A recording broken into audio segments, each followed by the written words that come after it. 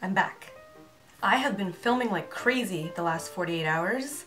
I think I've pumped out like 4 videos. I still have to edit them, but I'm pretty excited that I got the filming part out of the way. In case you're wondering, this is one of the looks that I filmed.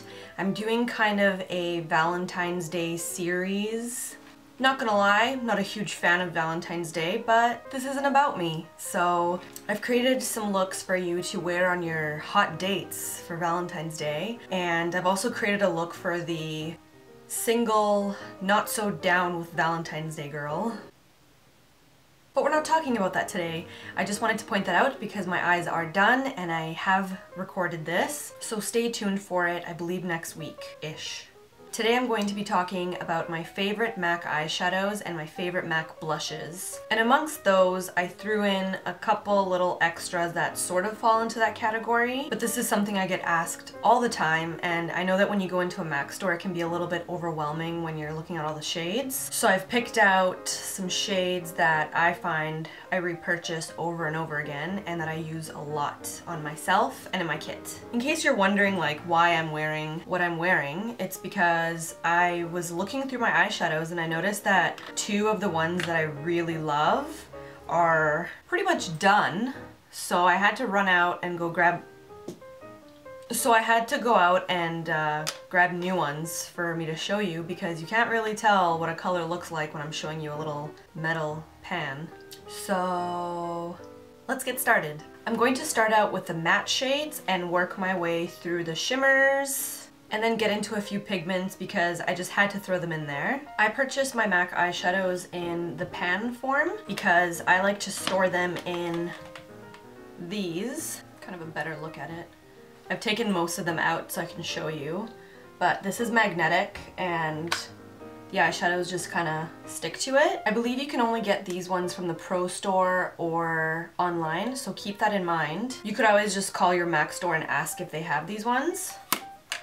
So the first eyeshadow is Wedge, and this is one of the ones I purchased tonight because I was completely out of it. It is a light brown shade and it is very good as a transitional color. It's super light. It doesn't have any shimmer or sheen. If you're blonde like me, this is great for an eyebrow shade, and I use this on myself. Next I've got Cork, and I know that you're very familiar with this one because I think I've used it in every single tutorial. I'll put Cork and Wedge next to one another so you can see the difference between the two. Cork is a little bit darker than Wedge, and I also use this as a transitional color. If you've got a little bit of a darker brow, this is great for the brows as well. I really have a thing for light browns and transitional shades. Another brown shade is Espresso, and this is gorgeous. It's like a chocolatey brown shade, and it goes really well with Wedge and Cork. This is great if you want to build up a light brown. Great for the crease, great for a smoky eye. Absolutely love it. This also acts as a great brow color for those brunettes out there. Next I've got Bark, and this is a brownish gray shade, and it is absolutely gorgeous. Probably gonna say this for every single shade, so just bear with me. I'm in love with these. Super awesome for fall. I find that it's a very sophisticated shade. Then we have Scene, and this is kind of a light bluish gray, and Scene is one of my all-time favorites. I used to wear this religiously, I think a few years ago, probably every single day. What I do is I just apply this to my entire lid, not including the brow bone,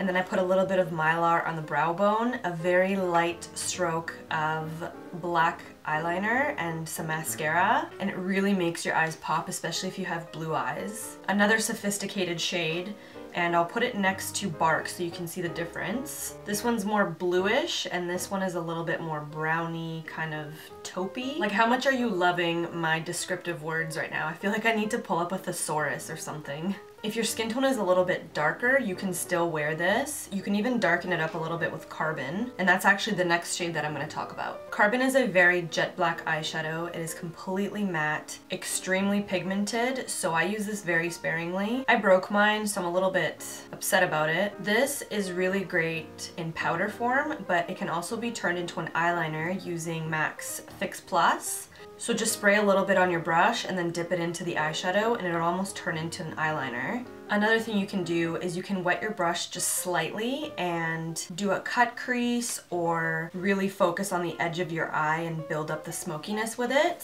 So many different purposes for this.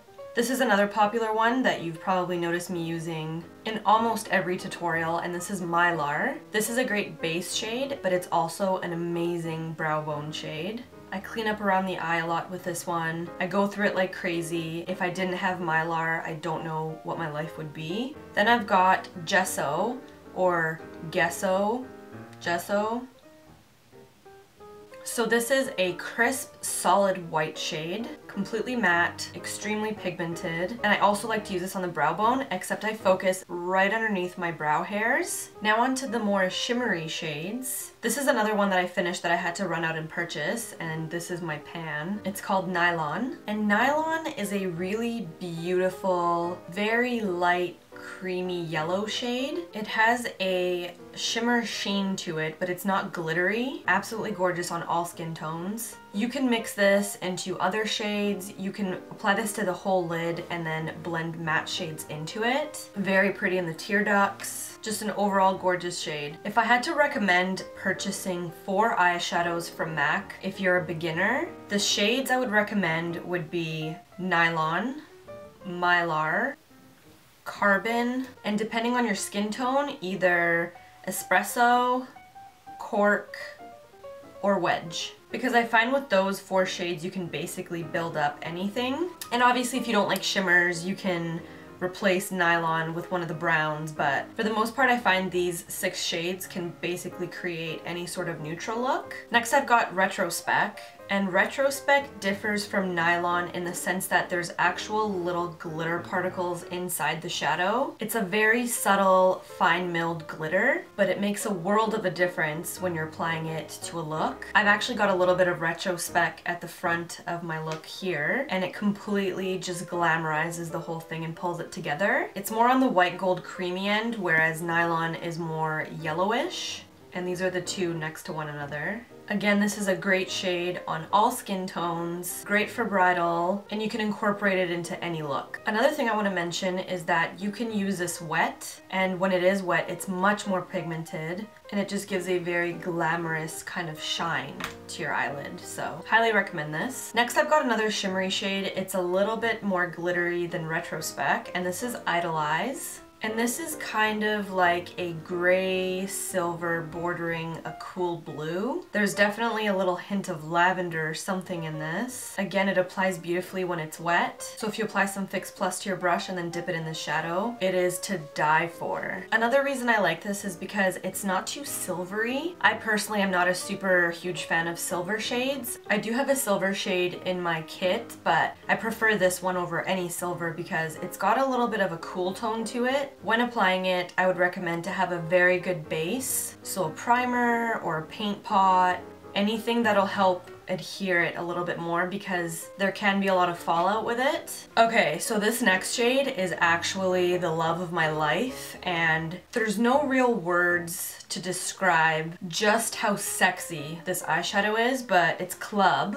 And if you're familiar with Club, it is like sex in an eyeshadow pan. It is a brownish green, kind of iridescent fish scale shade. It's definitely got some red undertones, and it's got, I don't even know how to explain it. It applies kind of brown, but then as you kind of tilt your head or as the light hits your eyes, it changes into kind of like a greenish shade. Works amazing on all skin tones. I've used this so many times when I've done boudoir makeup, and boudoir is very like glamorous, kind of smoky eye, really sexy and sultry. That's what I would say this is, sexy and sultry. Like I feel super sexy when I'm wearing this. And while I'm discussing this, I'm just gonna grab one of the loose pigments that I want to talk about because it's very similar to this, and it's called Blue Brown, and this is it right here. It's kind of like the loose form of Club almost, but way more pigmented. And although it says blue brown, I feel like it's kind of like bluey green brown. I highly recommend you go to a MAC store and play with these. They are to die for. I'm gonna go out on a limb and say it's my favorite MAC shade, and that's that. And lastly, I thought I'd throw in a little bit of color into the mix because everything's been matte or neutral tones, but this is actually a very great shade for all skin tones. And I have it on my eyelid right now. It's actually just above my crease. I've blended it upwards towards the brow bone, and it is Expensive Pink. This is a corally, shimmery pink shade. It blends like a dream,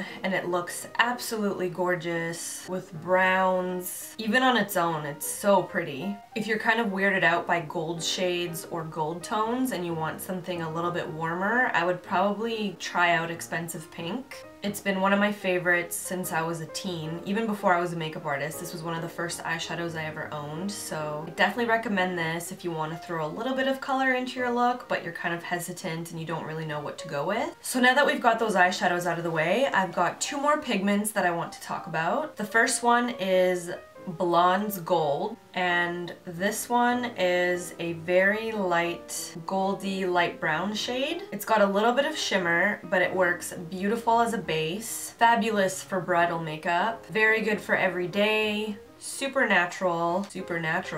Sounds like a superhero, because it is. If you're weirded out by pigments, this is definitely a good place to start. And then I've got a loose pigment, and this is a Reflect. And basically what that is a finely milled glitter. And this one is an antique gold. Just as a disclaimer, these pigments and reflects and glitters are to die for, not only because they're super pigmented and they work very well wet, but because they literally last an eternity. Like, I don't even think I'll live to finish this. This antique gold is pretty self-explanatory. It's a very dark, smoky gold shade. Super pigmented and strong if you use it wet. I'm wearing a little bit of it right now, and you'll see me use it in one of my tutorials next week. With a lot of these, you'll have to obviously go play with them in the store, but this one is definitely a huge recommendation from me to you.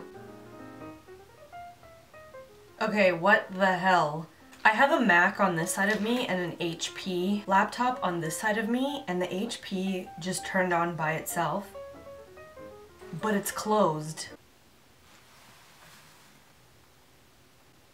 What?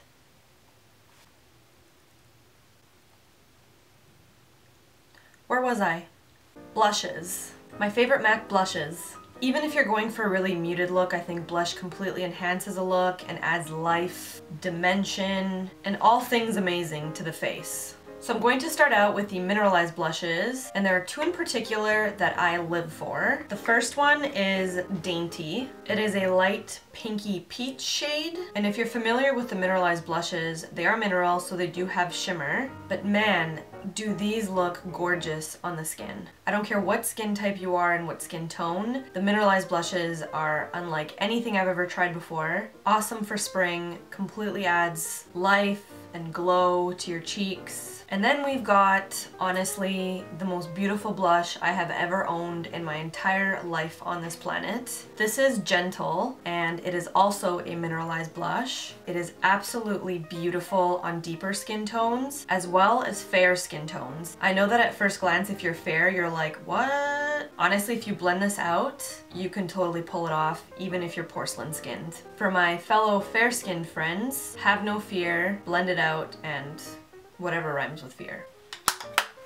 Now I'm going to talk about the regular pan blushes, and I'm going to start out with Style. This is a very light peachy shade. It has a lovely shimmery sheen to it. It's almost kind of like bordering fluorescent peach. I find this is awesome for spring and summer. Beautiful on fair skin, very beautiful on deeper skin tones. It almost acts like a highlight. And if you do have deeper skin, you can actually use Ambering Rose and kind of define your cheekbones, and then use Style on top as a highlight if you're going for the more peachy look. So since I just mentioned this, I might as well go over it. This is Ambering Rose, and it's kind of like a copper peach shade. If you're fair and you wear it light enough, you can totally pull it off. But again, if your skin is medium to deep, then you can also layer this, and it looks absolutely gorgeous. Everyone's got their own preference, and you know, not everybody's into the peachy coppery shades, but if you are, I would definitely try this out. Now onto some matte shades. This is Breath of Plum, and it is a really nice light plummy shade. Gorgeous for blondes, gorgeous for brunettes. I would say you can pull it off if you've got fair to medium skin tone. If you have a deeper skin tone, I would say to go for Dirty Plum, and this is kind of a darker version of Breath of Plum on the mauvey kind of bluish side. And then I've got Pink Swoon, which is a super bright, almost kind of neon pink.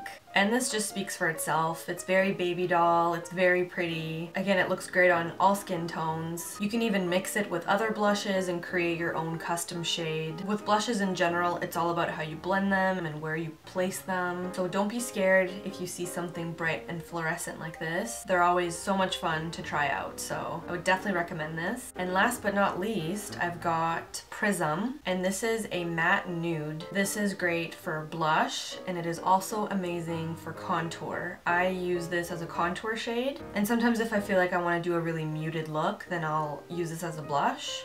I'm very picky with nude blushes, but this is one of my favorites. I think there's one called Taupe, which is very close to it, so definitely check that out as well. Okay, last product, and I'm mentioning this because I use it a lot in my tutorials, so I figure I might as well throw it in. It is part of the Mineralize line, and it is the Mineralize Skinfinish in Soft and Gentle. This is a fabulous highlight. Very multi-purpose. You can use it as a highlight, you can use it as an eyeshadow. I highly recommend this for anybody who is looking for a highlight but doesn't want the really frosty look. It gives a very beautiful glow to the skin. And again, I have used this on all skin tones. If your skin tone is deeper, I believe there's a deeper shade of this. I can't think of it on the top of my head, but I'll list it on my website with this, and you can always go for that one. But so far I've just been using this one, and if I do need to darken it, then I'll just kind of mix it with anything else I have to deepen the shade. As you can see, there's several different shades running through this, and there's a little hint of gold in there, which is absolutely gorgeous on the skin. So if you haven't tried it, I highly recommend it. It is one of my favorites. Whew.